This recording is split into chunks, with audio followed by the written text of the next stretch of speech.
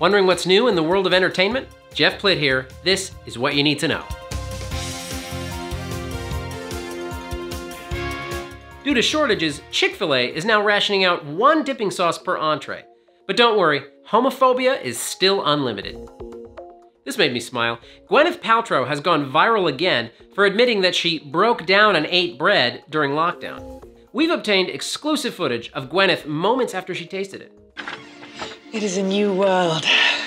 In the UK, a 39-year-old mom says she'll be live streaming her next birth for $15,000 on OnlyFans, and she'll even be selling the breast milk. Well, she'll need all that money to cover the kid's psychiatry bills. Ooh, I call dibs on the umbilical cord. Don't ask. In California, a woman says she lost a $26 million lottery fortune by putting the ticket in the washing machine. She's in jail now for obvious reasons: money laundering. Did you guys catch this? Ellen DeGeneres has announced she's ending her talk show. For her next job, she plans to work in a nuclear plant since she's most comfortable in toxic environments.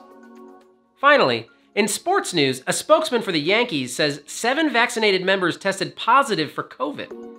On the bright side, it's the first positive news for the Yankees all year.